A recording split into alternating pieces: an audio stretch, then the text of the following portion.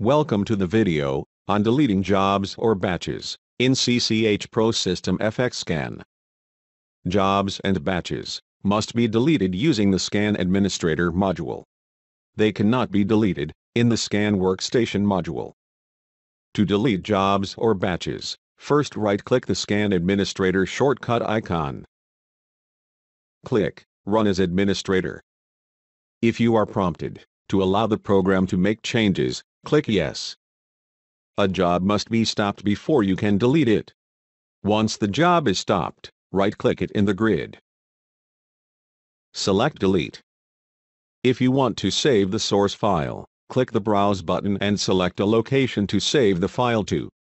Otherwise, clear the Save Import File box.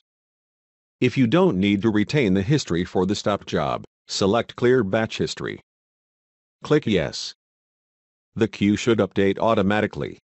If it does not, you can click Refresh to update the list. Thank you for viewing the video on deleting scan jobs and batches.